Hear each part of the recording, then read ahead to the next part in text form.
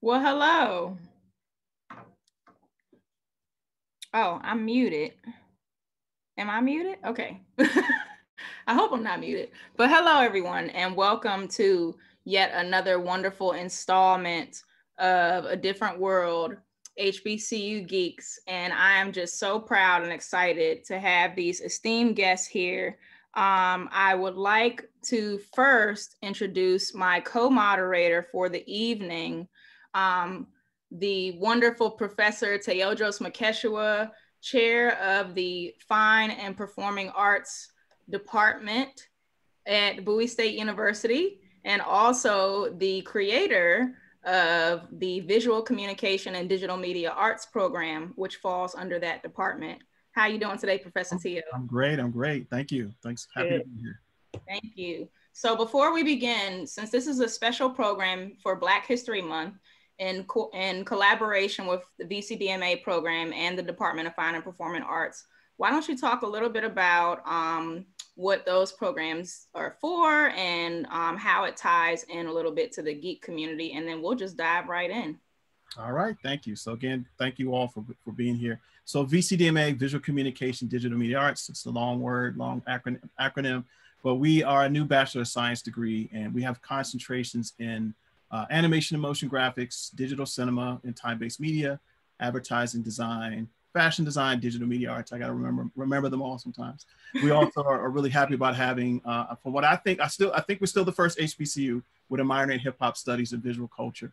And so that's really exciting, as well as museum studies. But then we have just some beautiful programs in theater arts, including acting and directing, dance and movement studies, music technology, studio art, and I can't forget all my wonderful colleagues in the DFPA. And so, yeah, this is really great. And again, for me, as a blurred beak, whatever you call it, Black nerd, Black geek, whatever you want to call it, I've been teaching a course in hip hop studies called Visual Culture. And this is the one course that we actually focus on cosplay, Afrofuturism, sci-fi, and just this whole community of geekdom. And we're really excited to connect with HBCU Con. Yay, and we're excited to partner with you. So before we get off on that, before we dive too much into that subject matter, we'll definitely be coming back to that. And shout out to all the Bowie students who are watching. BSU, you know I love you to death. But let's introduce our panelists. And I guess we will start with, let's go in alphabetical order to keep things a little more organized with the internet. The first question I would like to ask you all, and feel free to introduce yourselves in doing so, is who are you and what is your passion? Let's start with fantastic Frankey, and then from there we'll go to David Hooker, Miss Skittles, and Venture Bros. Hi everyone, my name is Fantastic Frankey Smith. I attended Bennett College, way back. Big time HBCU fan. And right now I am a content creator. I focus on nerd content, comics and anime. And I connected to my experience as a Black woman consuming this content, and I just kind of inject my own flavor in the reviews of it and things like that. That was everything, right? CC, you asked anything else? Yeah. I think that's, it could be an elevator speech or not, whichever. I'm so used to having 10 seconds to say what I gotta say. Oh, it's all good. We got time today, but it's okay. We got a lot of wonderful questions to ask you all as well. So David, why don't you go ahead and take it away? Sure. BSU, as you had, you prompted me. I was saying it while I was muted. I'm sorry. My name is David Hooker. Alum of Bowie State University, circa 2008, back when I think it might have been either one of the early years of the VCDMA program. It's actually where I met my wife. Anyway,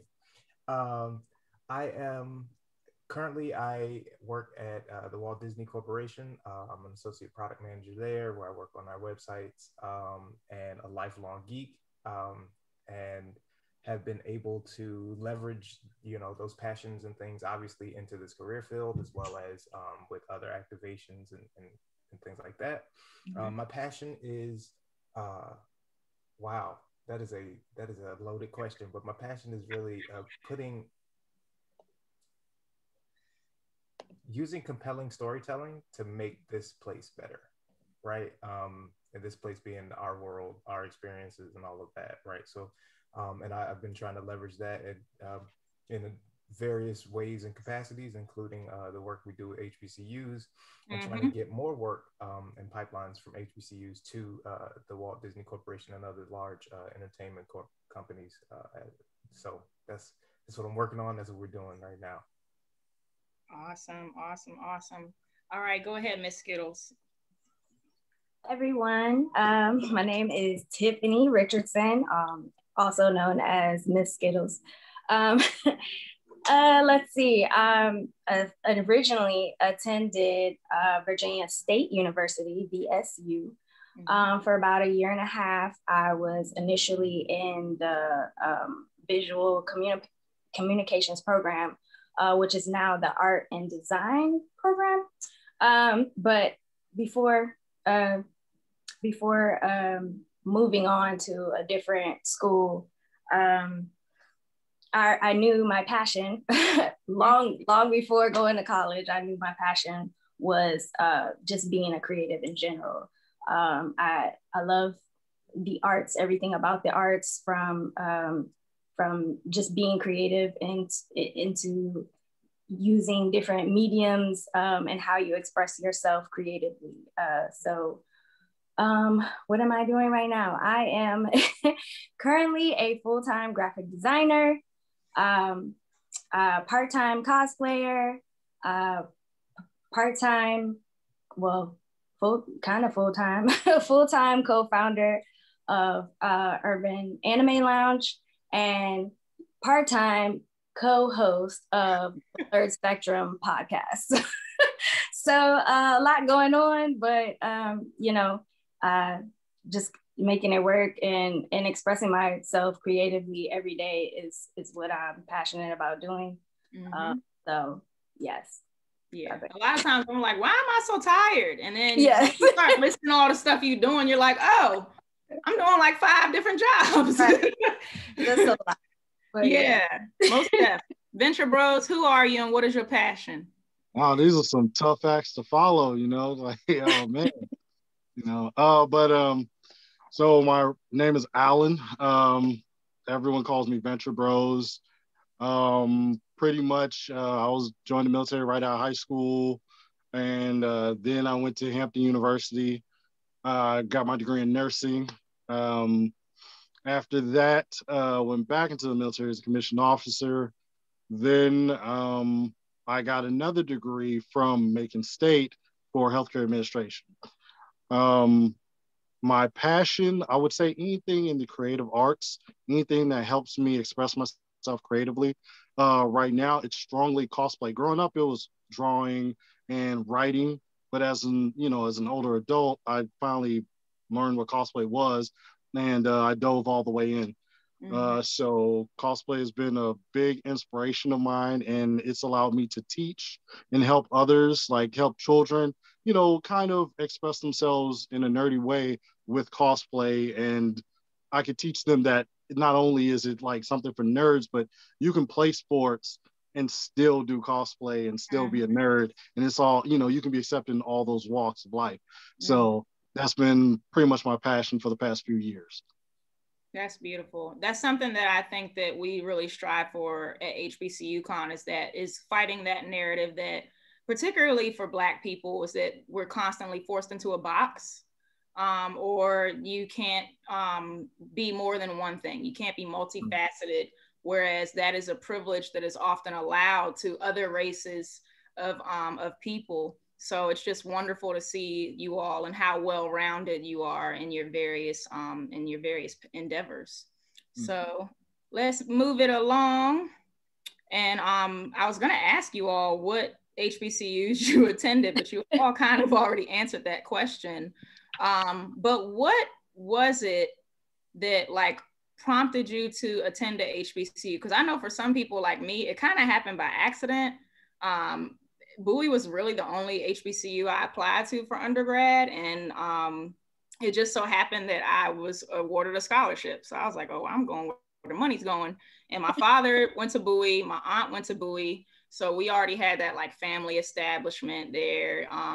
But what was it that was so compelling for you all in making your decisions to attend a HBCU?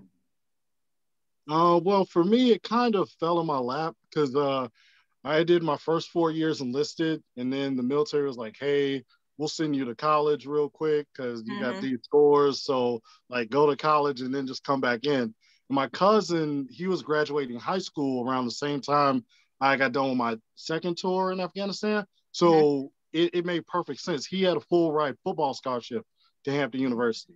So it was like I was going to get stationed at Langley. So I was like, that's perfect. We'll both go to college at the same time and, you know, go ahead and, you know, help each other out. So, you know, it's kind of how it happened for me. Okay, cool. Yeah, my sister was in an HBCU as well. She went to Norfolk State.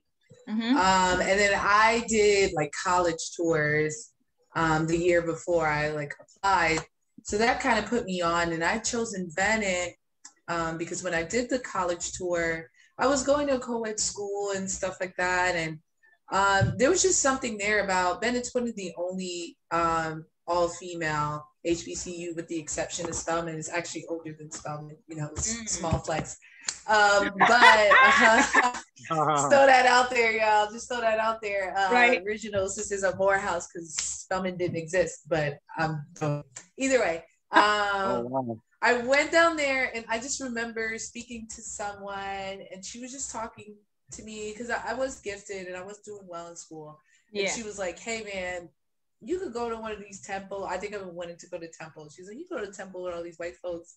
And she was like, oh, you can let us raise you for a couple years and like you really learn how to kind of go into the workforce and be fostered by a Black person. And she almost insinuated too to kind of learn how to navigate Black people, which I'm not gonna lie, I had some difficulty with, especially as a teenager. And you know, it kind of sold me like, yo, you know, she sold that like be a star in maybe a smaller pond and get that one-on-one attention. And yeah, I mean, it definitely was worth it. I was on SGA and stuff, and I got to meet like Nikki Giovanni and people like that, and just things that I wouldn't have been able to really interact. People I wouldn't be able to interact with if I was at a bigger university. You know, I just kind of be drowned out. That's real. That's real. So mine was completely by accident as well. Following my best friends, I literally applied. I applied to VCU, VSU, and the Art Institute of Washington, and all three of us got into VSU. So I was like, "Oh, we going to HBCU? Why not?" and that's literally how I ended up at Virginia State. So, I mean, doing a campus visit, of course, it was just like, oh my God, like, you know, it's a college just for Black people. So yeah, it was definitely just, it was an accident. Understood. Hooker. I'm gonna call you Hooker now because we call him Hooker, and we'll get into that in a minute as to how you got that name. it was gonna happen anyway. So my experience is a little different. It is a little by accident, and a little choice. So I went to Flowers High School in PG County, gorgeous Prince George's, and I was under the great direction of all of my principals had went to HBCUs, and our principal and all our vice principals had went to HBCUs, and like there was such this push for us to go to school, get scholarships and go to school, right? And in my head, when I was in school, when I was in high school, my head was I should go to an Ivy League school. This prestige behind like these Ivy Leagues, right? And like so you think, and then I realized my grades don't match the idea that I had towards going to these Ivy League schools, especially when you compare it to some of the kids who are sitting around with like a 4.0. Like I wasn't skimping, you know, I was in the honor roll and all that good stuff, but I didn't have a 4.5 and 4.34 like a lot of those students who would be able to be eligible to get to these schools, right?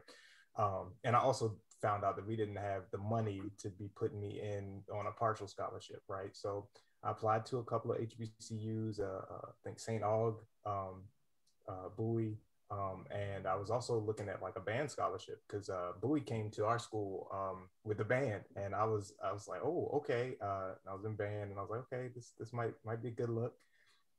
So fast forward, I put in my applications to all these different schools, and then I had found like Syracuse, who had like a cinematic program, and that was what my heart was set on. And then, sure enough, I saw a post, article about them having like this blackface party at the school, and I was like, nah, fam, that's not it. I can't do it. It's not funny. It's more of a nervous laugh, really.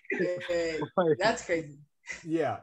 So that, and the pricing and all of that stuff. Needless to say, when I came back to it, it ended up being who was giving me the most money to go to school. And Bowie offered me a full academic scholarship.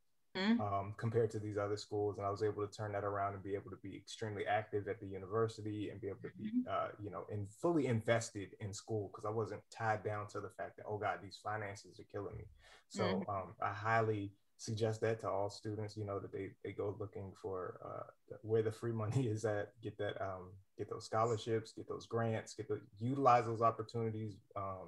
But that was what led me to ultimately going to Bowie. I did not do a lot of research about HBCUs initially. I knew they existed, but when I got there, it was a whole new world, just like this panel, and it has been nothing but a pleasure to see all of the nuggets and how they have impacted me along the way. So it was unexpected, but it was great. Right. A beautiful surprise, right? So let me ask you all a little bit about, talk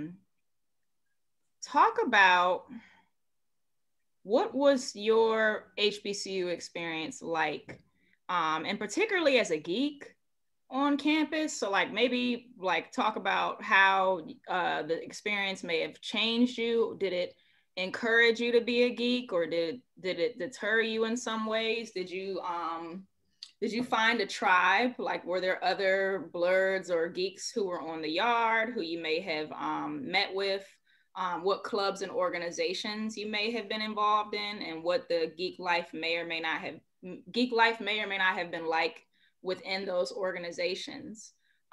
So whoever wants to go first, I mean. Yeah, I always, and looking back, I wish I didn't do it as much, but for me, college was always like a job. You know what I mean? Like I spent that whole time grinding, getting ready to go. I did like internships in the summer. I was like, I'm going to be a K. I'm going to do this. I'm going to be Miss Bennett. I was on SGA. So I never had time to really join like social groups, with the exception of, I'm in Alpha Kappa Alpha Sorority Incorporated, of course, which is way more than a social group. You may know. No, I'm joking. You know what I'm saying? But no, either way, like my nerd side was definitely something I did on the low, on the hush, to the point where like people from college will hit me, like recently found my page, and they're like, yo, you doing this? Like I didn't even know. Like my line sister hit me up, and I found out she liked Star Wars, and I was like, sis, what? Like I know your like whole family's name, and I didn't know that you had this thing. And at Bennett and A&T, we kind of in the same school. There weren't really that many clubs there, and I guess the HBCU life was so consuming, the nerd life kind of took a backseat. So I would do it, especially when I went home, I'd watch some stuff, or I'd watch some things maybe on the side with whoever I was dating. I'd like try to slide it in. But it was definitely like on the back burner, because like being at an HBCU was an experience on its own that I wanted to immerse myself in. So like, someone talked about the bands, you know what I'm saying? Something's going on in the quad. You could randomly be in your dorm room and somebody just, I don't know how it is now. Well, before COVID. But like, you could be in your dorm room, knock on the door, somebody at your door, you don't know who it is, and now you hanging out for the day. So like, you know, anime and stuff like that. Y'all know what I'm talking about. Like, no call, no text. And I had a BlackBerry, so it wasn't that we weren't mobile. But you know, it was just too unpredictable. And I had an orange one though. It's fine. Everybody had a BlackBerry, regardless if you had a business. Right there, the BlackBerries. Yeah. It had pictures. You could take photos on there. Don't play with me. True. Them Blackberries was ruining some relationships too. Y'all don't even want to get into the chirps, because the chirp and alert will come in. Yes. Without your consent. You'll hear, where you at? Right. Who's that chirping you? Okay. Oh my gosh, wow. I guess I can follow up. I think, you know, in similar fashion, right? Like things sort of just naturally happen on campus. And I think when I got to school at Bowie, we were in the honors dorm, right? And so my sort of tribe existed out of that honors suite, because my freshman year, actually, we were in basically an all female dorm, and there was only like one floor of boys on the sixth floor, and then we had our one little honor suite of guys. And so that suite room sort of became our hub of sort of like geekdom, right? It was a bunch of nerdy academic, scholarship students, and we naturally, some of us had some similar interests in like either it was on the tech side or STEM or things like that. But it grew from there, because we realized we all had similar interests, and like video games was big. And so it got to the point where our suite was sort of known for that, like that sort of geeky, like chill hangout spot. It was like that was where folks were able to like express themselves in that way without fear of judgment or anything like that. And I think that was what that's what drew a lot of people to that space. So you would find those people that you wouldn't expect to be there, just come by and hang out, and they'll come in and be like, oh snap, what game is this? They pop in and start playing. There's JRPGs going on. There's constantly people watching like anime, people cooking ramen in the background. You're like, what is this room? But that's where it grew organically for us, right? But I think there was some intention behind the fact that we want people to be okay being okay, right? It's like whatever you're really into, just do you, right? This horticulture, be gangster in your horticulture, but do it and feel confident that no one's going to come in here and judge you based on any of that. And that was the like sort of really therapeutic nature of that suite and that group. That's what it was for me. Now, outside of that, we'd step out and there was, sort of focus or interest, and it was kind of hidden. I do wish, I wish I could see what it's like nowadays on campuses, once we get past this COVID thing, to see just how organic or how much, how embraced this geek culture has become, because I know it's become a lot more mainstream than it was the years and years ago when I was in school, right? So I'm curious about that. Yeah, it's funny you bring that up, because I keep forgetting that you live in California now. So you haven't been able to like just pick up and drive to campus and go visit. Like, when I meet Professor Teo, when we have our meetings and stuff, and even when I went to, the whole reason why I even went back to campus, aside from just trying to make things happen with HBCU Con, was I had gotten wind that the students there, the Campus Activities Board, had started their own convention called Otaku Con. And it was basically a little anime convention that they had for this, especially for the students. They had a maid cafe, they had a Smash Brothers tournament, and it was all in the new student center. So imagine the Suite 200, but it was like 150 kids, students. It was crazy to see that. And I say that to say that, you know, David Hooker was one of the first friends that I made when I went to Bowie. He graduated 2008 and I graduated 2009. So when I came as a freshman, him and Marcus were ready, like at the ready, like, hey, she looks like one of us. So we're gonna just go ahead and indoctrinate her real quick. And the rest is history. And I wound up bringing other people in as well. And the Sweet 200 experience, you know, our experience at Alex Haley Hall really is what motivated me to found HBCU Con, and it is ultimately the blueprint for this organization. So before I get too in my feelings about that, Ms. Skittles, please tell us a little bit about your experience. So in college, well, particularly at VSU,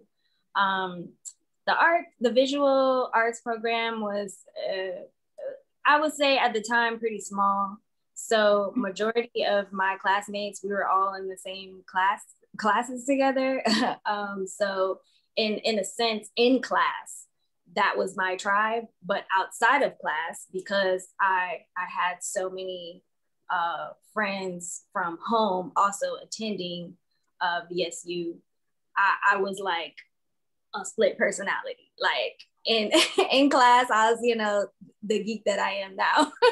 And then outside of class, I was, you know, cool too. Like what y'all talking about? Like I don't do them things. Like yeah, that cool. False flag. So I mean, I wish, like you guys were saying, I'm hoping that there's a sense of, you know, bigger community now for Black nerds, especially with us being so mainstream. And you know, I'm super excited or thrilled to know that BSU has these type of programs that I wish, you know, were available when I was in school, because that sense of community would have helped me to stay at Virginia State. So with the program being so small, I just felt like it just wasn't enough for me, and that's what prompted me to leave Virginia State and attend the Art Institute. And that community in itself, I mean, it's the Art Institute. It was full of nerds, blurs, like it was a regular nerd show. So so yeah, I'm glad that BSU is opening, you know, more avenues for people like us. Absolutely. And we're going to talk more about that in a minute. I want to give Venture Bros a chance to talk. I don't know if you had already chimed in about your experience yet. No. It's a lot of talking going on. yeah, I'm well invested in these stories now, you know. Right. But yeah, let me think. At Hampton, see, it's weird. I feel like it's levels to nerd stuff. So when I was at Hampton, you know, Iron Man 1 had already come out, Captain America came out. So you got people who aren't like real big in nerd culture, but they'll watch Marvel movies or they'll be gamers. Because every, you know, like even with anime, I know a lot of every noob I knew watched DBZ, but they wouldn't know anything about like other deeper titles like Ninja Scroll or anything like that. But everybody watched DBZ, and like everybody played, you know, like Smash Brothers or Marvel versus Capcom. Like I remember there was times where I even had like dates who would like be waiting on me and they would watch us game while they were waiting for us to go out somewhere. You know, so it's people who would have like layers of nerddom, but they wouldn't be like real deep in. So while I was in college, I never experienced like an anime group or anything like that. There was nothing like that at HU when I was there. So, but now they actually do have an anime club. So I'm kind of like, dang, I wish they had that when I was there, you know, and even like in Greek culture, like I don't see a lot of people like repping nerd stuff. But if you do happen to see somebody with like a Dragon Ball poster or a Naruto poster, you're like, hey, you watch anime? It's like, yeah, I watch anime. And it's like, okay, then you start vibing and you start talking. But unless that happens, it's like nobody knows each other's nerds, you know? So, I mean, my experience was like, it was limited. It was like more so of gaming and like the movies. Right. You know? Yeah. Venture, I think it's interesting you mentioned like when a Greek person sees someone else, because I always treat it like Nelia. Like if I'm wearing a shirt or something subtle that's like anime or like I have a Thanos, it's like all of his rings kind of bracelet thing. And if someone recognizes it, it's the same as if I was walking around with my AKA lanyard hanging back. Right. You know what I'm saying? Where it's like subtle. It's like, hey, if they recognize the flag. Right. Just having a little taste. Exactly. Yeah. And when I remember at my graduation, Avengers came out. The very first Avengers came out, like on my graduation day.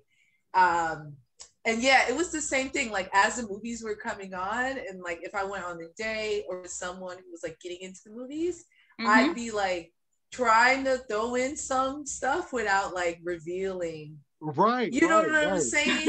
It's like when you're around white people. Yeah, you could tell if they read the comics or something, you know. Right. But you're not trying to like let them know. I ain't even gonna say no more. That's a casual right there. Right, exactly. So you see something and you say, "Oh, that's," I'm like, you know, right? He look cool, right? Okay. Because you're not trying to be the one with your friends or with your LBs or your LSs that you're sitting there and you're like, actually, I don't know why they made that choice because in the comics, so they can look at you like you're crazy. They all gonna look at you might get roasted real quick, like, dang.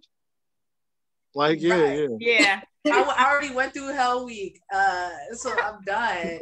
But it's funny because now I'm thinking of different occasions. I remember when Avatar got dropped, and I brought something up about M. Night Shyamalan. I'm like, man, his movies are always either real good or they trash.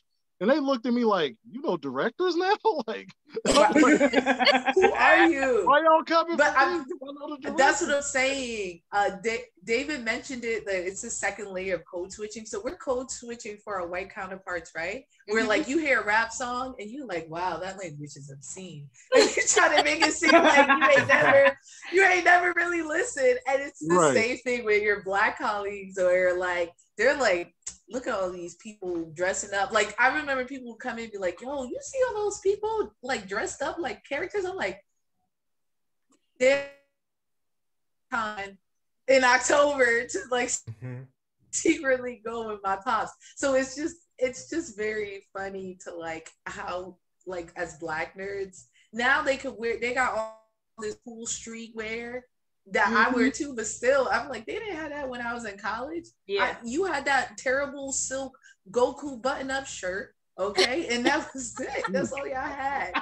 Like some of the kids I mentor, it's different. Like now it's like totally cool because they'll call out something in a heartbeat. Like there are kids I mentor, and one time I was like, hey man, you guys can't. Once you guys are starting to work out, you're getting strong. You can't just get into fights with other kids because you know when great power comes great responsibility. And one of the kids was like, that's Spider-Man. And I was like, but it makes sense. You know, 10 years ago, I would have got called out for that. Right, it'd been something so profound, like, oh, this man's a pioneer, you know? But now, no, man, one of the kids was like, that's Spider-Man. I was like, oh, damn. You try to get him. I didn't know my material. You try to get him at Miles Morales, America.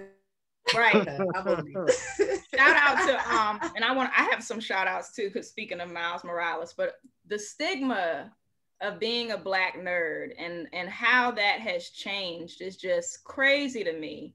And even in conversations, like I think the VCDMA program in particular has really brought out the nerds, because now they have a program that they can go, like now there's a major for it. Like, what do you major in? I major in place for you. Right? That's what I major in. I major in fandom, you know, Afrofuturism and all these various things. And it was like, I get it too. Having been, you know, being a member of Delta Sigma Theta, like my alias was the original overachiever. Like I started out as the overachiever, but then now there's like a lineage where there's an overachiever on each line now, and it started with me. So it went kind of from my line sisters and my pro fights going from, oh, there goes that weird, you know, we love Chana, but there she go, you know, being her weird self with David Hooker again, or Natasha Hooker, whoever. And now it's like, that's my line sister dressed in that costume looking weird. Yeah. Yeah. And like now, you know, my line sister Tomika, she's on our team. The chair of OtakuCon that I was talking about earlier, Tyra, she's our director of marketing.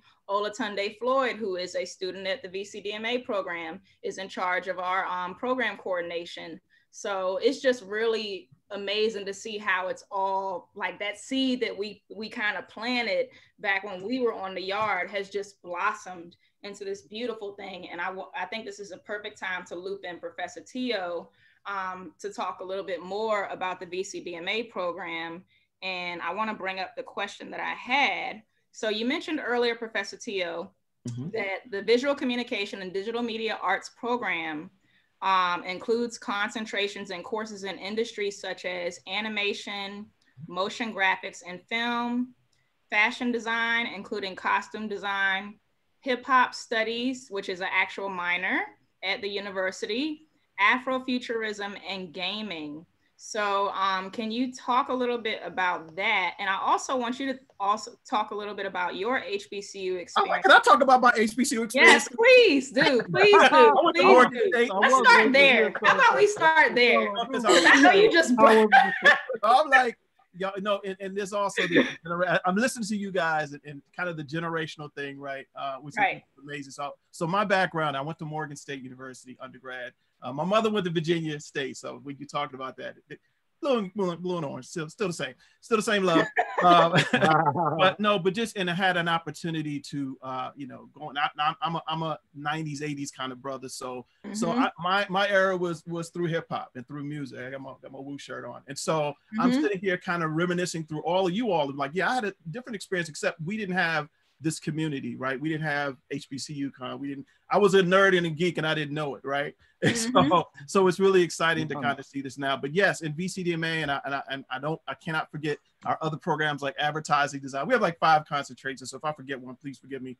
Digital media arts. And really, even as a student at Morgan State, I was really heavily into animation, science fiction, and all things weird and nerdy back then. But again, music has always been that core to connect everything, especially hip hop and reggae and house music and go-go and everything else. And so those are the kind of things that we plug in into our visual culture course that I'm teaching. And just really this experience, what I'm excited about is not only this community of geeks or nerds, we have a place to go to, but this can be plugged into actual careers, whether it be what David is doing with Disney, theater arts, you know, the visual arts, fashion, costume. And so you get paid for this nerddom. You can get paid for being a geek. I have a 13-year-old, and I'm like, the nerds and the geeks, son, if they're bullying you, they're picking you. All the geeks and the nerds are millionaires right now. Okay, everybody they picked on, you know, they're gonna be the next person to create the next industry. So be a nerd, be a geek. But yeah, but plugging it to sort of what we're trying to do now in VCDMA and the entire Department of Fine and Performing Arts is create these avenues for not only geekdom, but really business and entrepreneurship. I mean, when I look at, and I'm not a cosplayer, but the amount of detail that I see in cosplay, I'm like, oh, these folks would be some dope special effects artists and costume designers and visual artists. There's so much artistry that you all do that I really respect. And so that's the way I'm very interested in kind of plugging this into our fashion costume design program, where we have fashion design. We're trying to develop costume design, and we're connected to theater arts at the hip with that.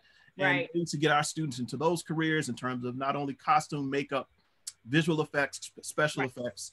We're getting ready to move into gaming and virtual reality and things like that. I'm partnering with computer science on some things to develop a program. But the other key thing that I want to plug is entrepreneurship. And I say that in the sense that, you know, our new president, wonderful Dr. Bro, our first woman president, 153 years, I think. She's really trying to push entrepreneurship. So I'm trying to get our students to think about these things that we think of nerddom or geekdom could actually be possible careers. Could be, you know, thing, whether it's in the arts or in music or in theater or in business or communications. But yeah, the ultimate thing I wanted to kind of talk about is the amount of great nerddom that we see in film and video and animation and game design that came from HBCUs. We were blessed to have Ruth Carter come a couple of years ago and gave her an award. You know, Ruth Carter went to Hampton. Of course, the wonderful costume designer for Black Panther and every other great Spike Lee film out there. But just for Black Panther, God rest, you know, Chadwick Boseman, and it's even weird. Like it's just hanging. I went to Morgan, but I was hanging. You know, I'm from the area, so I would come back down here to hang out with my Howard people. And I would remember saying, I would be around in Chadwick. We were on U Street. I'm like, oh wait a minute, I remember Chadwick when he was, you know, doing poetry. So all of these great, and God rest the brother's soul, but they're all these great connections that came out of the HBCU experience, and I just say that everyone needs to really, focus on it and how beautiful it is to have that experience. I see it now, reliving it through you all, and even with my current students. And but it's just amazing. And so again, it's about creating community. It's about talking about possible industries, and that a lot of these things can actually translate into just some wonderful things. And what you're doing, Brother Allen, I mean, with working with young people and children and using this as a way to build up their spirits. I think it creates kind of what David also mentioned. It creates these safe places, and that's what we want to create. You know, here at the university, a safe place. You won't be judged if it's race, gender, religion, spiritual, whatever what you look like does not matter in the world of geekdom. And I would say, and in Afrofuturism, but I'll get into that later. And, yes, absolutely. I wanna piggyback on that just for a second, because there's a real life, you know, example, real life scenario that I want people to have tangible takeaways, because they'll hear these things and they'll go, oh sure, you know, you say that, but like how many Ruth Carters have you run into and all of that, right? But I give you the example, as Chana's mentioned, she came in a year after me. So did who is now my counterpart, Natasha. She came in a year after me. She was in the VC DMA program. She was angry as everybody else was when Lang gave her a C on her art. She was like, "Oh my gosh!" And so, doing art and being able to have that seed of of the craft, right? That came from an HBCU, supplanted with her geeky, desire to be in games, and like that ended up being her thing. She wanted to work in video games, right? Transitioned into her doing programs at Full Sail for game art, right? So we have the VCDMA as that first piece of foundation, right? Getting those skills, moving through that, and then we went and started networking, right? So I would like to, I know we'll hinge on that networking piece a little later. Yes. But after that networking, when we came out to the States, to LA, we were able, she was able to transition the grind and hustle of, being at a HBCU and what that means, what that looks like, right? And with her passions, and then coordinate that networking piece, and finally got an opportunity to start working in games, right? Yeah. So it comes full circle. Yep. And so now this past year, I don't know if you all know, there's a game that dropped, and some of her art is in that game, but it's Miles Morales Spider-Man. So you get this full experience. This happens, right? And just trying to make it tangible for students, right, is what is a big passion of mine, because it's like it can happen, guys. And it's like, just because we haven't seen it or we haven't been in those rooms or opened those doors does not mean that it's not happening for groups of people. So just to share that caveat, this is a process that will get you actually to those places that you want to be. Facts. And I'm so glad that you lifted up Natasha Hooker's name, and I just love the way y'all love each other. It makes me so happy. But Natasha Lee Hooker, who is also part of our Sweet 200 crew or cult, whatever you want to call it. I'm just so blessed to see her and all the work that she's done. And not only just the Miles Morales game, all that Black Lives Matter art that y'all been putting in your cover photos, that's her. That's Natasha Lee Hooker. She also helped co-create Spider-Man 4, I believe Titanfall 2, and a number of other titles. She's currently at Insomniac, if I'm not mistaken. So that is correct. Yep, this is real. And I think that it's important to just, the one thing that I really think that we all want to take away from this is to follow your passion and to follow your heart, and you don't have to, like, when I was growing up, especially in the DMV, the common narrative is, oh, go to college, get good grades, and if you're lucky, you'll get a good government job when you when you graduate. And I did that. I did that. You know, I actually worked. Yeah, right. Everybody got triggered. Everybody got triggered, right? And I did that. Yeah, you know, I did the thing. I worked at NIH actually under Dr. Fauci's leadership for about 7 years. So I did that, and it was cool. I'm thankful for all the experiences that I had, but I knew that I wanted something more out of it. And in us following our passions, we have all been able to build these huge movements in our own right and make incredible contributions that we don't even know the full scope of it yet. Just simply because you don't know how these things are going to impact our society until 20, 30, 40, 100 years down the line. So I really just want to lift that up. And in talking about the VCDMA program, what VCDMA skills do you all possess? And how has that helped you as a creator? And I guess whoever wants to go first. I know, Frankie, you all are just doing so much when it comes to visual effects and costume design and everything, film. So please. Yeah. I wish I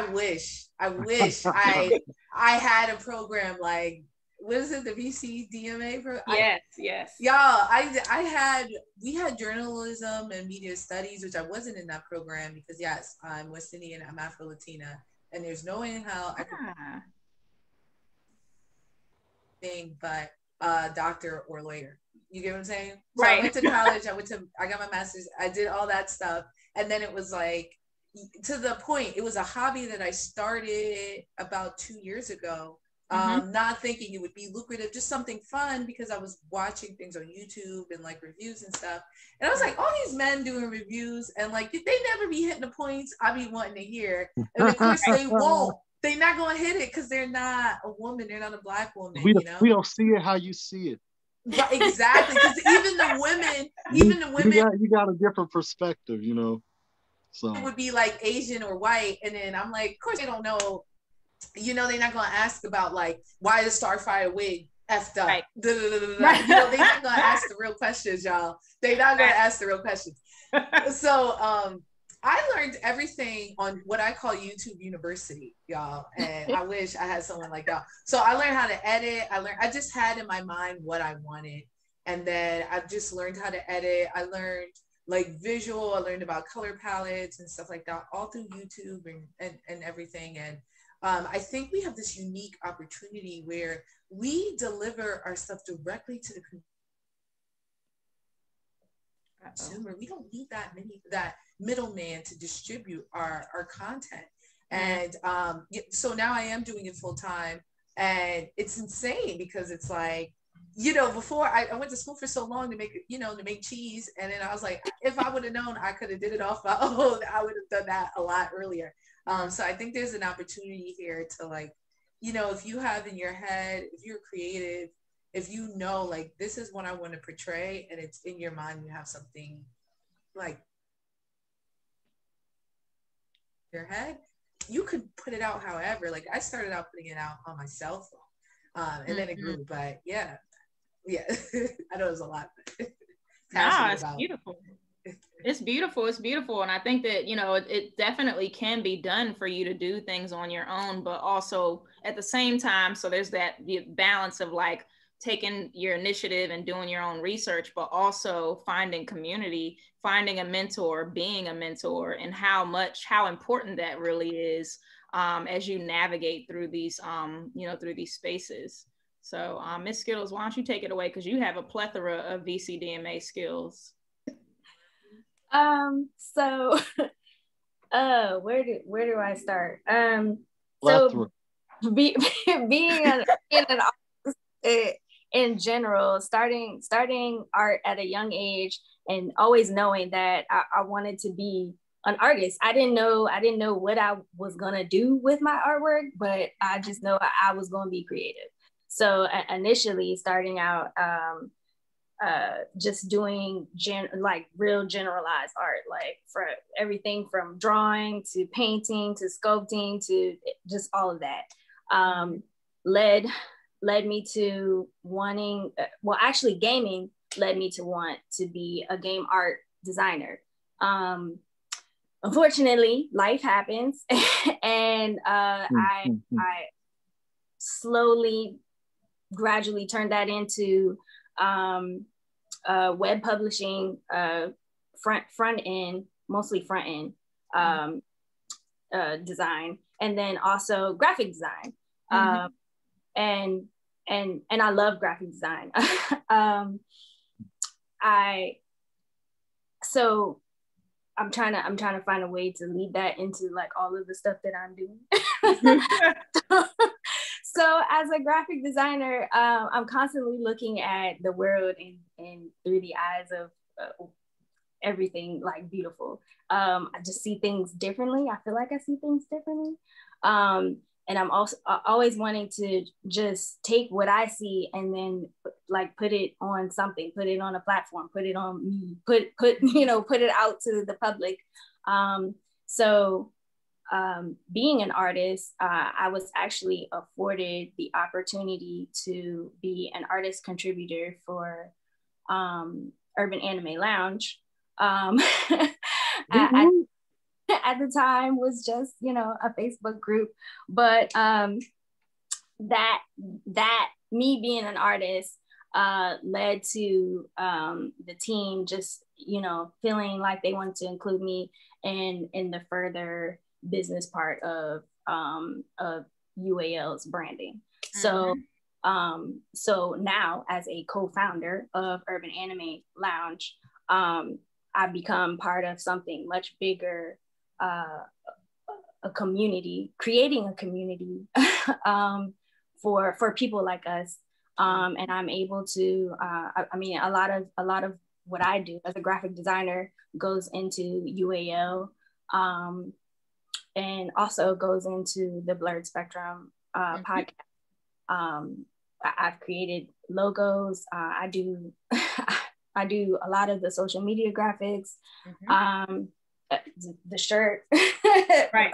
So it's my artistry has gone a lot further than I thought it would initially, because I just thought, I'm gonna do art, and because a lot of times when you're growing up, they're like, oh, you want to be an artist? What? Like, it's not a real job. It's not a real job. What you gonna be a starving artist? Like, what's that?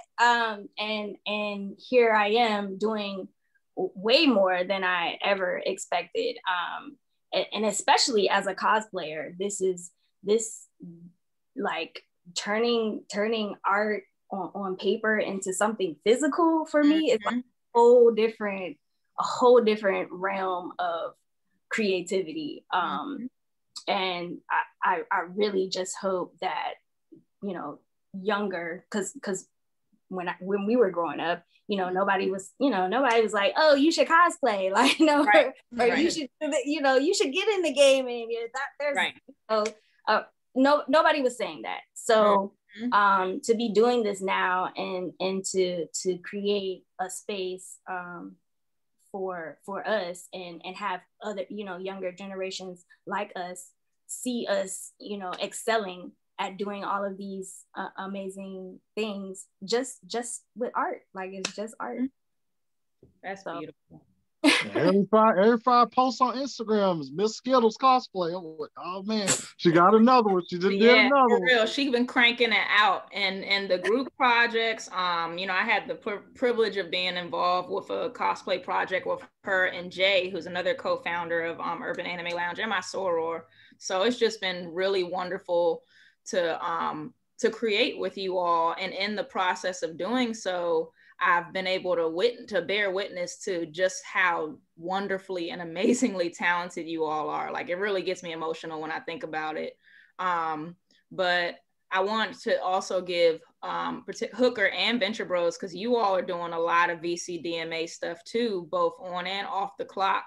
So please, by all means, talk a little bit about that as well.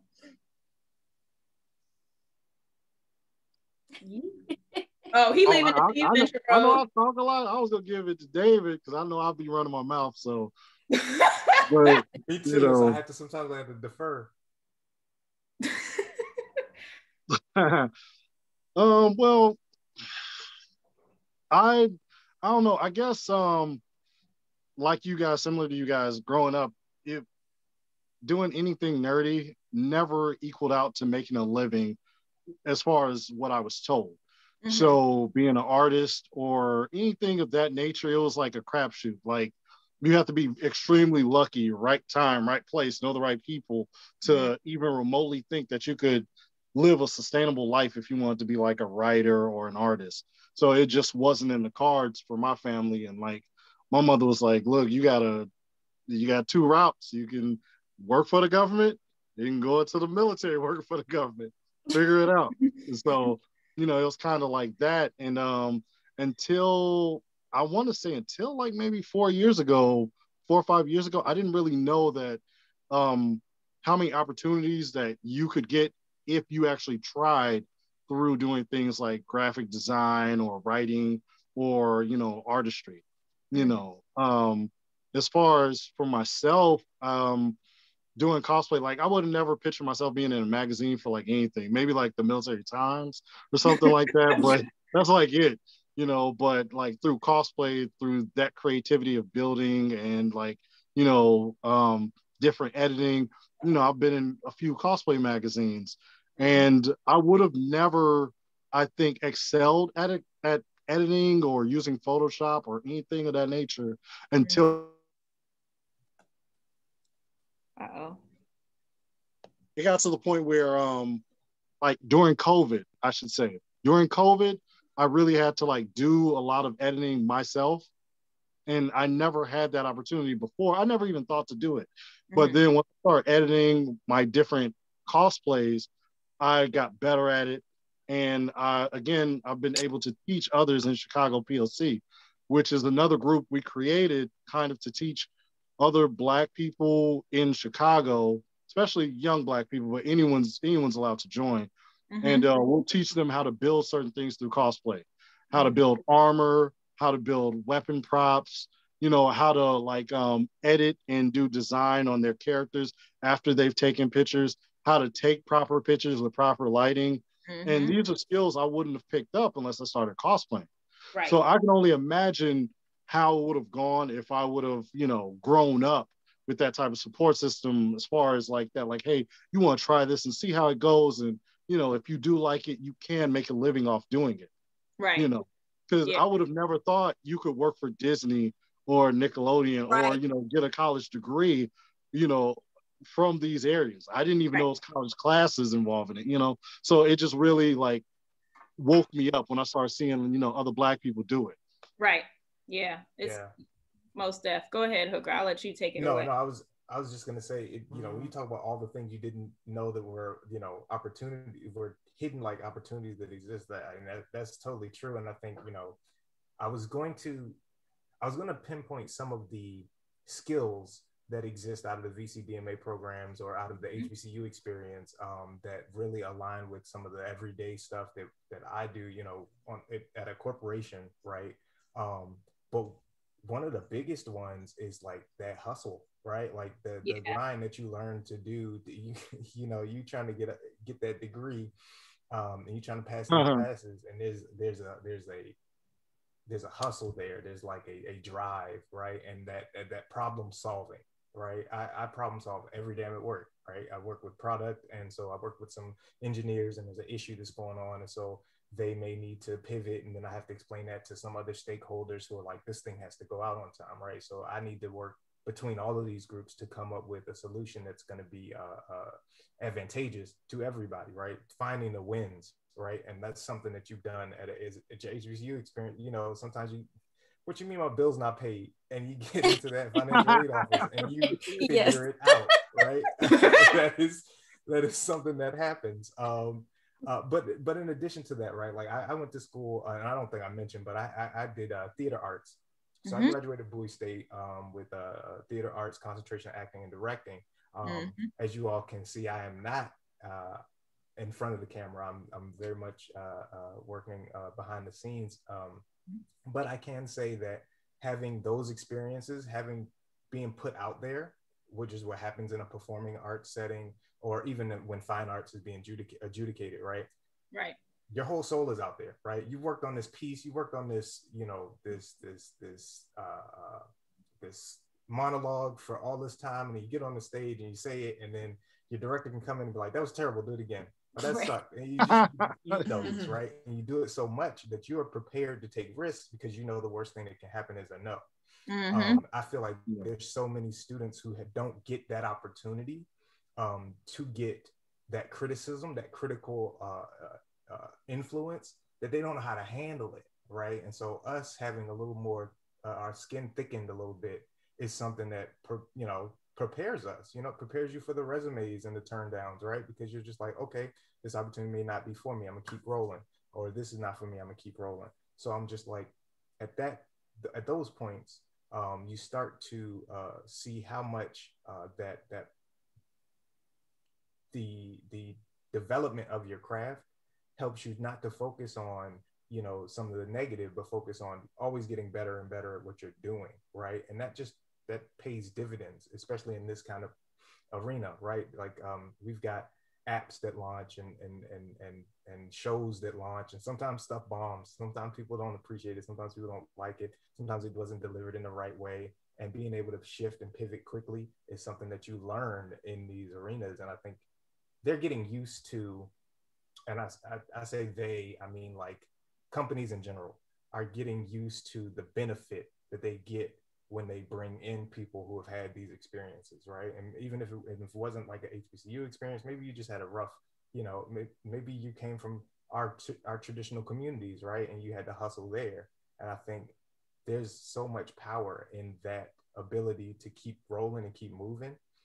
When coupled with the opportunity, it's killer, right? We have so much opportunity. We're so potent, right? Our ability to succeed is so great that I think that if we just continue to use those nuggets that we get, right? I have nuggets, and I have to shoot a nugget from Dr. Gross because Chana says I'm one of the first people she met that is not by accident. Dr. Gross was our honors program coordinator, and she, after I came in, she was like, okay, now it's you all's responsibility to make sure that this next cohort gets what they need so that they can transition and do what they need to do too. So then I met the next group. I helped them get their classes scheduled. I told them, hey, look, you got to schedule your classes early so you don't have to come in for them 8 a.m. classes because nobody wants that life. But again, all of those nuggets, those lessons stick with you, and then you're able to pivot and able to and they'll talk about you and if I were to code switch, you're just so great under pressure, or, things just don't, you're not just affected by a lot of things, and you're able to just pivot. And that's code for, how to hustle, how to get it done, right. How to, roll with the punches. So those are things that you cannot take for granted from the experience at a HBCU or out of a program like this. Right. Absolutely. Absolutely. I want to give, before we take questions from our guests and look towards questions on our Facebook audience, Professor Teo, I know that you wanted to chime in a little bit about this as well, because I know that you had your own, kind of difficulties in terms of like when you were at Morgan and the limitations that were available at that time. Yeah. And it seemed like it kind of, start planting the seed. We're like, oh, I'm gonna make sure, this ain't gonna happen again. Yeah. So just what David said and what everyone else has said, it's made me really think, not to get too deep and spiritual on you, but this is it's a spiritual thing. It's a deep love I have for HBCUs. And you mentioned the struggle, the hustle. I'm sitting here thinking about just ancestors. I mean, 1865 and all the other years, a lot of our HBCUs were created that our ancestors have been hustling. And we've been hustling since we left Africa, right? And so it's a thing that I like to study in our class. I mean, whether it's Greek life, or whether it's marching bands, or whether it's again our music, we just dope. We just dope. You know what I'm saying? Like across the board. And now other people are studying us except us. And just kind of going back to Morgan, Morgan, I was one of those protesting, locked the chains of the administration building. Morgan, we protested not to be part of the university system of Maryland. And, so social justice has always been a key part of everything we do. As a matter of fact, I want to say most social justice movement, we talked about, all the great leaders somehow are connected to an HBCU or the Black Church, which is another institution. Yeah. But, and the Geek community too. Yeah, absolutely. But this whole thing of hustle and struggle and, making something out of nothing, if it's soul food, if it's hip hop, if it's jazz, if it's gospel, if it's blues, those are the things that fascinate me as an artist, filmmaker, and as a professor to get our students studying these things. And again, even with the creation of the hip hop minor, that wasn't an easy road. I got a lot of hatred on the way up, but now it's like, oh, you got a minor in hip hop. I remember someone said, "Why do you want a course in hip hop?" Like, why? But again, I make these connections. I want students to look at these connections between music and art and culture. And I'm glad everyone has touched upon this. And ways that, again, we don't always respect our culture sometimes, and really honor our stories and honor where we come from, as people of African descent. So that's just something that I find exciting. And, it's interesting with HBCUs and I went to grad school too, but it's like, I'm always going to go back, before COVID, right? A Morgan State homecoming, like I'm going back to homecoming. I go every single year, like, what I mean? It literally is, it's in such an experience that, I feel a little bad for the students currently under this COVID situation. They don't get that true experience to step in and look, little brother Kane's dropping, brother Allen, marching band, the bad food, the lady and financial aid. It's like that whole I would not trade anything in the world. I'm so blessed that my son just graduated from Bowie State last fall. I got a 13-year-old. I'm trying to push him. Morgan, his mother went to Bowie State too. So as long as he goes to an HBCU, I'm happy. But you just cannot replace that experience. And so I treasure all of these things. And again, in the sense of art and visual culture and theater and music, I like students to study these things and say like, yo, this is a part of our culture, and it's diasporic. It's across the planet. And that's the things that we like to do. And not to jump, I'm gonna put my toe in Afrofuturism real quick. Oh yeah, please. That's something that we like to look at, and my students are very excited about, looking, Afrofuturism as compared to science fiction.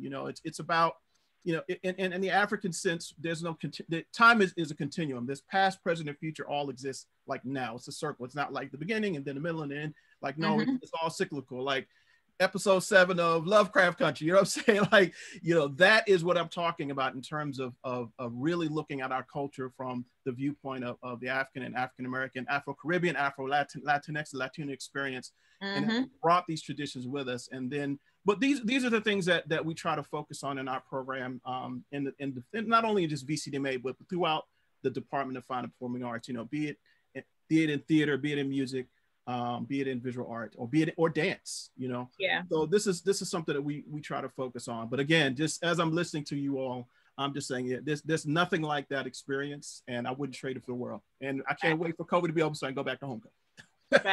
Like we're so like my I was triggered. We're struggling, like we can't go to homecoming. Like, oh my God.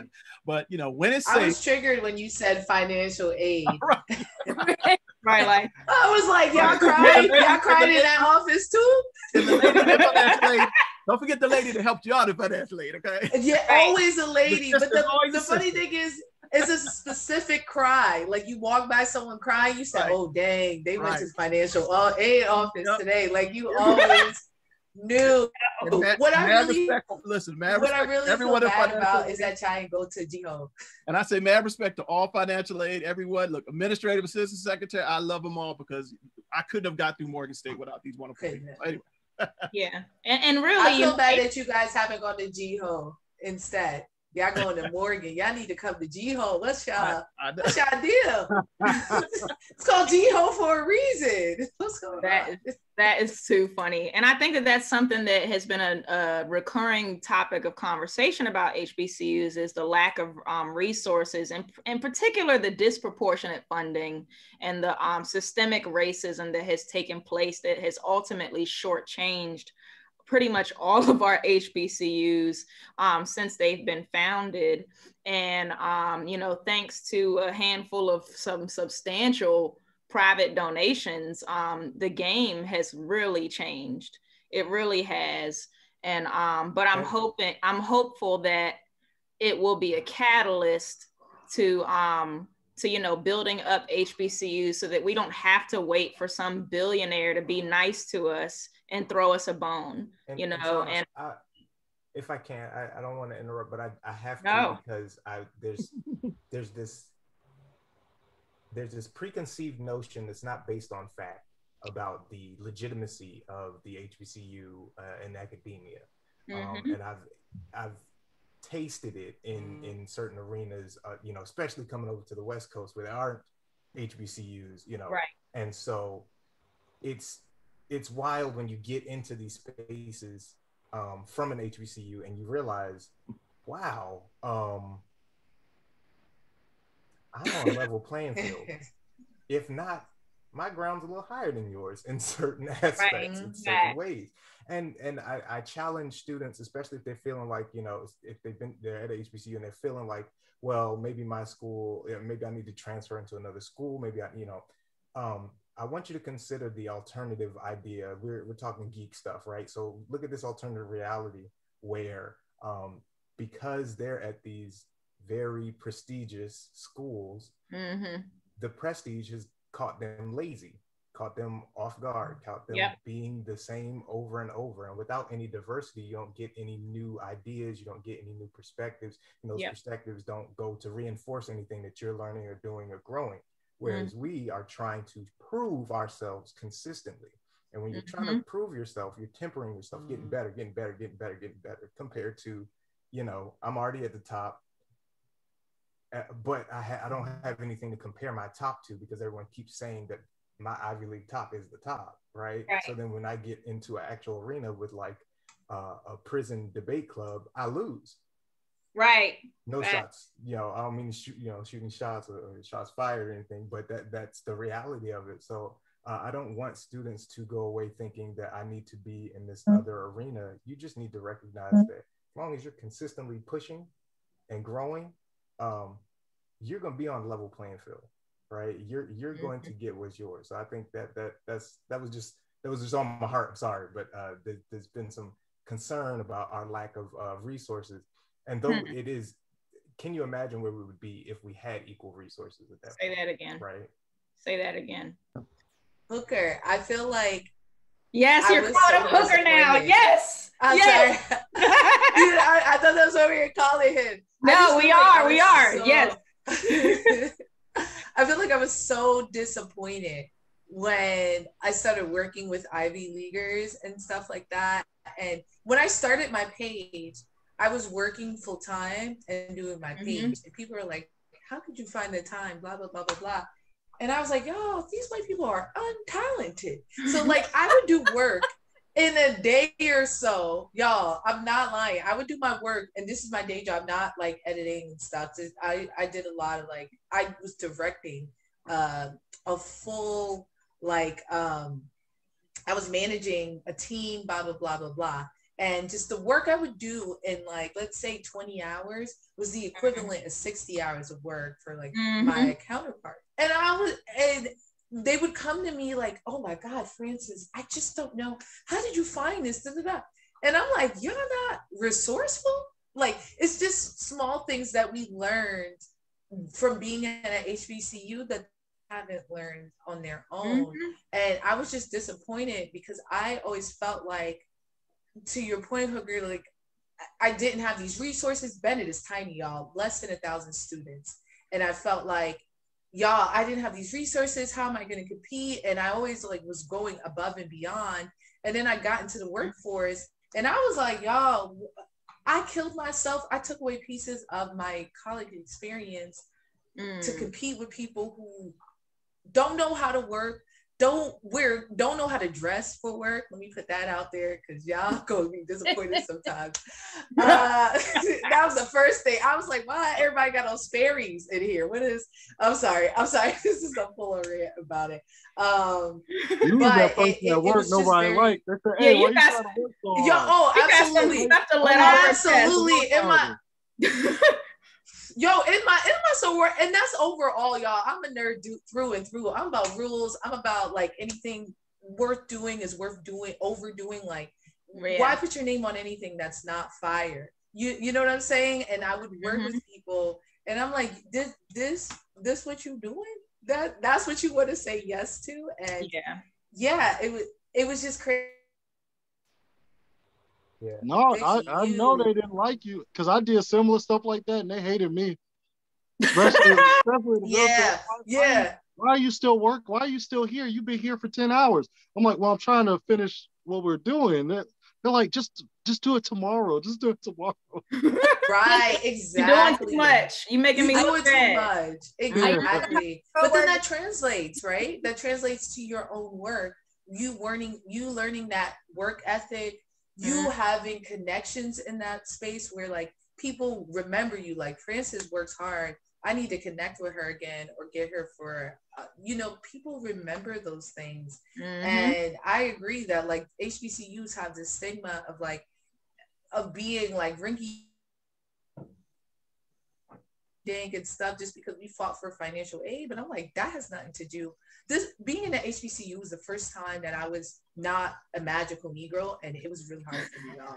Because like being in this space where everybody was Black and talented was hard. I had to, it was a new, different competitive edge because when I was competing against white people and Latino people or white facing Latinos, I'd be like, first thing they see is I'm Black. So automatically they looking at me. So if I did a mediocre to a good job, I was automatically going to be pushed to the top.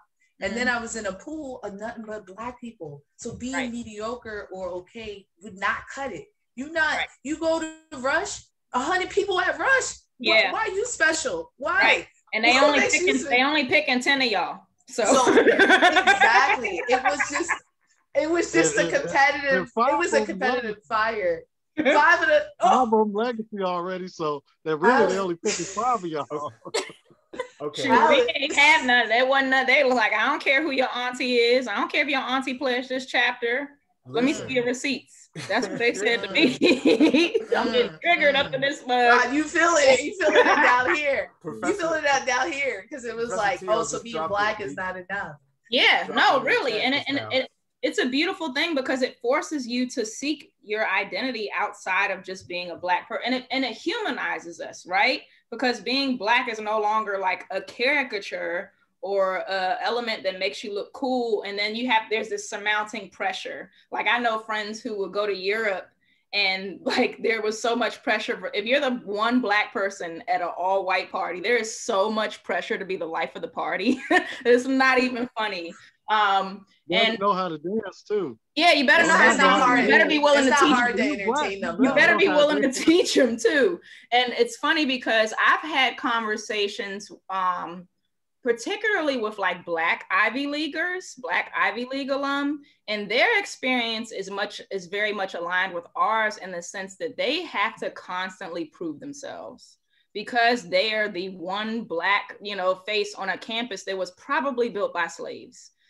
So it's like that whole stigma. Like I have a friend, and she's a partner of ours as well, Tall and Kel, and she would do job interviews and they would like question her degree because she went to Yale. So they're like, did you really go to Yale? Like really? So that whole, that's the real BS right there. Yeah, and it happens to Black people who graduate from Ivy League institutions a lot. So, and then of course, when they're in the yard, it's like, oh, you're automatically the affirmative action pick. You're clearly the affirmative action pick. And those are just things that we, don't have. Those are like struggles that we don't have to face. And I realized looking back how much I took it for granted being at a HBCU. So I want to offer, we got a comment from C.S. Sherman. A friend of mine who taught high schoolers once told me, these students do enough to get into a HBCU and think they are doing something. Hold up.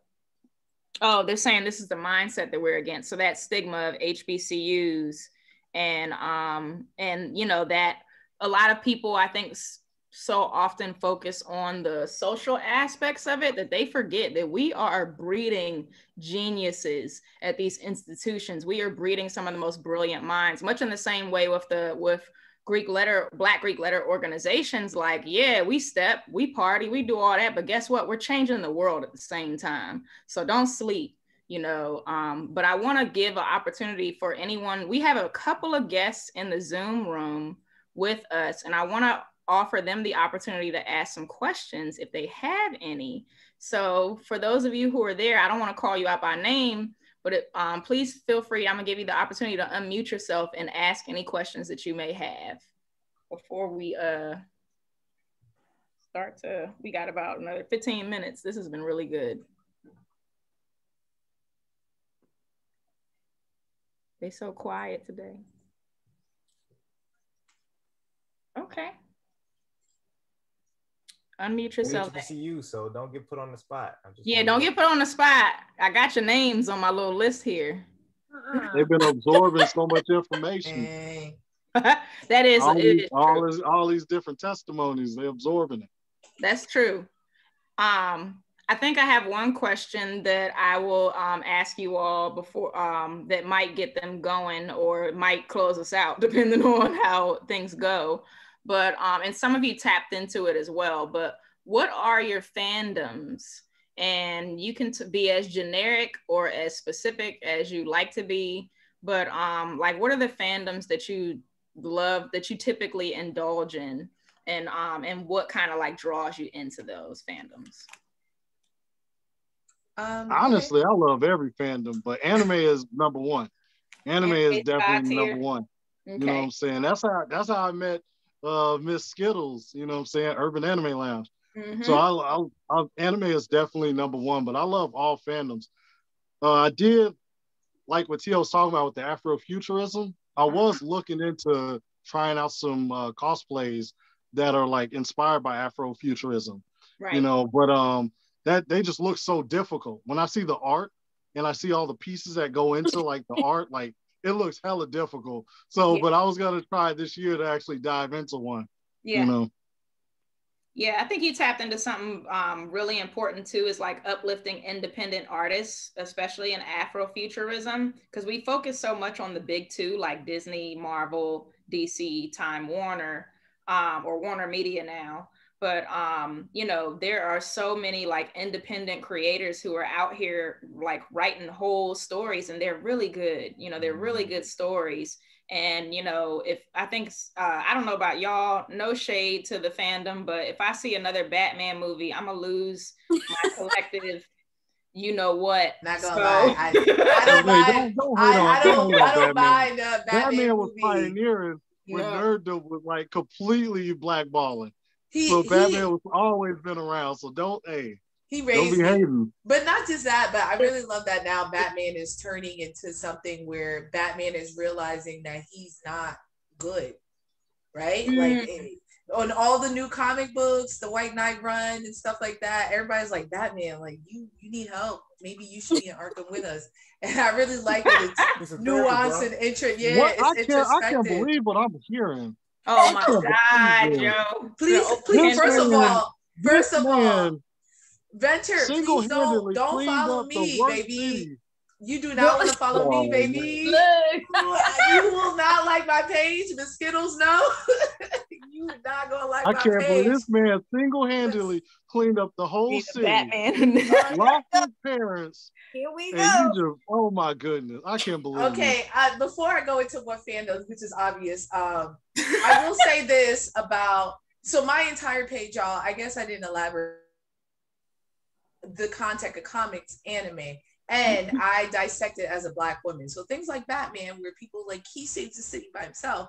I'm like, did he though? Because he's a billionaire who could fund the city and turn it into the suburbs instead of just beating up clowns with his own hands. Right. And, you know, petty abandonment issues. These are whole super beings that he's fighting. He's just a regular person. He is rich, but he's just a regular person. There are people that fight super beings in the area that he can call upon. Like, they don't truly need him, right? The Flash is around, Superman is around. And none of them could still capture Joker. They leave it to God. Batman. They scared of Batman. They scared of Batman. Ain't nobody touching. Y'all, this is not a Batman debate. We here to educate. But I will say this, right? We got a pretty boy, pretty girl fight night right now. Yeah, I'm not trying to get on Batman because I love Batman and I was raised on it. Like my mom jokes that like I couldn't, I wouldn't go to bed as a kid, and I was a child of a blur. So like even with my dad, that's how we connected was through Batman and stuff like that. I feel like I'm one of the only people who really loves Batman and Robin because everybody's hung up on the nipples. But for me, in terms of what. They did have the nipple suits. They did. I don't know why everybody tripping about the nipples. Nipples was there. I was a kid when it came out. You get what I'm saying? I feel like I was the target audience when it came out. It was a really campy movie. So me being like 9 when it came out, it was the greatest thing I'd ever seen. Yes, Arnold Schwarzenegger, y'all forget, was The Rock. But George Clooney was the driest Batman ever. The Rock at the time. He was. He was such a dry Batman. And George Clooney was the hottest white boy out there, y'all. Yeah, okay, but either way, my fandoms. Lord, look at all the Black Men Collective, like, look of like. But you know what's so funny, y'all? And this is what I mean, and this is what I found I could capitalize on. And we talked about entrepreneurship earlier. This is how I make my money, right? I said one thing that triggered Venture, and he went on a tangent off of it, right? And what does that? And then what does that happen to me? Wait. But then what does that happen to me, right? So now you on a tangent on my page because of something I said and truly believe, right? And now I show that to a company, pay me cheese to wear your shirt, pay me cheese to do this, to talk about this, because no matter what I say, people are going to engage. And I think that's interesting that people need to understand, is understanding what your niche is, what's marketable to companies, because now we're direct to consumer. And now I make way more money. Why I go to grad school? It's just like, once I realized that, I'm like, I did this thing. Leading the witness, Your Honor. Yes, but either way. I'm so here for all of this. Either way, I think in terms of like what fandom I like, it evolves. It evolves because I'm a person, I love being thrown into a world.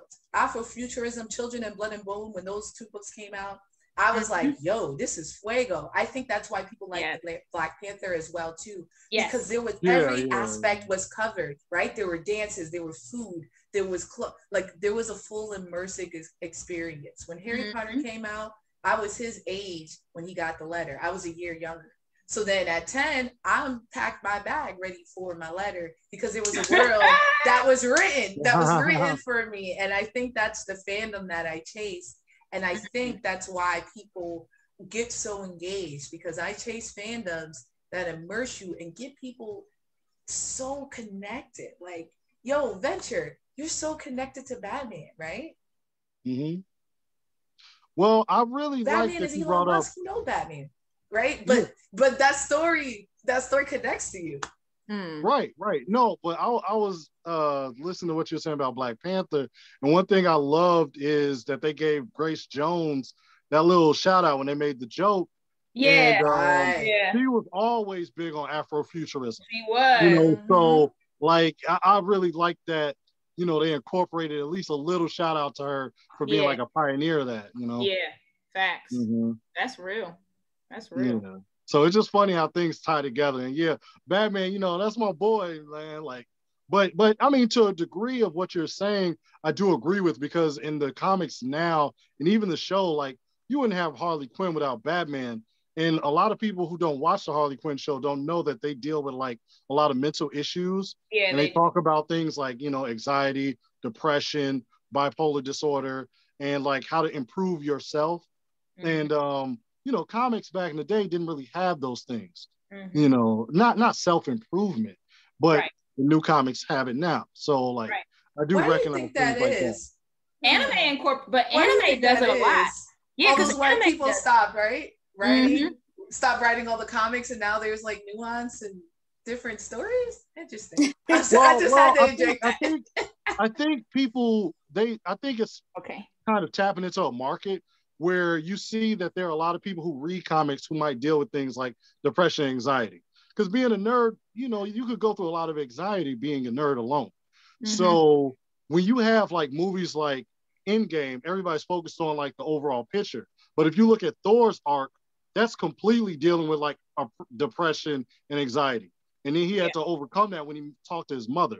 Right. So you see a lot of people connecting with these different arcs. And then what do you know? They start making comic books directly dealing with these issues. Yeah. And you even see, you know, in Black Panther, he goes through the same thing, the loss of his dad, grief, and all those various things that we face in life, you know, and all the cultural aspects of it, and incorporating the beliefs like African tradition of the afterlife and all of those various things. It's interesting that you, oh, go ahead, I'm sorry. No, I'm saying we got like 3 minutes left, so I want to make sure y'all shout out your social media and stuff. This has been such a beautiful and rich conversation. I'm so proud to have, you know, been a part of this. But please, by all means, shout out your social medias. Of course, HBCU Con, Con HBCU on Twitter, HBCU Con on all other platforms except Twitch. It's official HBCU Con. But please shout yourselves out. Frankie, go right ahead. Yeah, you guys can find me at Fantastic Frankey, FRANKEY, like the key to your heart. Or you can find me on Twitter at Fanboy Fighter. Every time I give in my socials, I like to remind everyone, huge trigger warnings. If you are sensitive or particularly connected to comics or anime, you will not like my comment. You will not like my content. Things I said about Batman is the night that is on there. So I always like to put that. Always like to put that disclaimer out there. Just wow. The Fanboy Fighter. I gotta do it. Yep. Go ahead, Miss Skittles. Shout yourself out. You can find me on Instagram and Facebook, MzzSkittlesTR _ Cosplay. Also, if you want to, you know, check out what we got going on at Urban Anime Lounge, you can find us on Facebook and Instagram and a whole lot of other stuff. But the link is in the bio. And also, the Blurred Spectrum podcast. You can also find us on Facebook and Instagram. And all the places where you listen to your podcast. Yes, ma'am. All right, Hook, shout yourself out. Sure. You can find me on all things Hooktastic. That's H00K-tastic on Twitter, Facebook, and Twitch. And you can find me and the missus on Love Usagi. So that's going to be LUVUSAGI. Yes. Yeah. Right. Exactly. Yes, it is exactly what you think. And you can also catch me every other Saturday on a small cast show that I do called Dear Allies. That's on Facebook, called Dear Allies. And it's just a opportunity that was built out of the summer to help equip allies with the tools and resources that they need to start being real ones, right? And supporting systemic, dismantling systemic oppression. So right. Good deal. Venture Bros, go ahead and we'll close out with you, Professor Tio. So yeah, you can find me on Instagram, Venture Bros. You can find me at Facebook, Venture Bros Cosplay, Twitter, Venture Bros, and TikTok, Venture Bros. Oh yeah, I forgot about TikTok. trying to get with the times. Everybody on TikTok. I gotta give a shout out to Miss Skittles. She the one taught me how to use it. So facts. All right, Professor Tio, shout out to VCDMA, and you're a filmmaker in your own right, so shout yourself out. Oh, absolutely. So of course, at VCDMA and my studio Visual Jazz at Soul Cinematic, I'll put it in the chat. I wanted to make sure I thank the Black History Month Committee and the Department of History and Government, all the people that, because we are part of an entire month of Black History Month. You know, we celebrate it every day, every year, every day of the year, 365. But I also wanted to put a quick plug in. Again, we touched on Afro. We dipped our toe in Afrofuturism. I got to plug my sister, Etasha Womack. She was our guest speaker. She has a wonderful book on Afrofuturism. Matter of fact, she might be a good panelist for HBCU Con. But Etasha Womack is just a wonderful sister who is in Chicago. And oh yeah, Chi-Town. But thanks to all of you all for being a part of this. And, you know, we hope to do more collaborative things with HBCU Con and all of you all in the future. And stay tuned. Thank you much. This is only the beginning. This is only the beginning. I just want to thank you all again. Thank you, VCDMA. Thank you to our panelists, our co-moderator. Thank you to the Department of Fine and Performing Arts, to the Department of History, and Bowie State University as a whole. As an alumna, it is just truly an honor and a privilege to have been able to bridge my baby, our baby, with our beloved alma mater. And it really is a labor of love. Bowie students, we got HBCU students all up and through, our staff, and non-HBCU. So I just wanted to really echo the fact that the community is here, and it is here for you. It is here for folks who went to a HBCU. It is here for folks who wish they went to a HBCU, and for folks who want to really hone in on that inner geek that is inside of, and that inner superhero, quite frankly, that lives in all of us. So once again, I just want to thank you all so much for your time, and also announce that we are going to be having a program for Women's History Month. Still working on confirming the date, but it'll more than likely be the week of the 24th. We're going to be doing our panel, She Saves the Day, and our virtual event. Thank you. Yeah, Tiff was on there. But our inaugural virtual convention is going to be happening April 17th through 24th. So be on the lookout for that. We're going to have all types of awesome virtual panels and seminars, performances, cosplay contest, fashion show, you name it. It's all going to be there for you all. And I'm looking forward to seeing you all there. So take care, have a great night, and you all be well and be nerdy. Thank you. Peace and blessings. Y'all take care. Yes, yes, yes. Perfect. So it looks like we're off. Yes, we are. Thank you, Wendell. Thank you, Yep. Sammy. That was so wonderful, y'all. I'm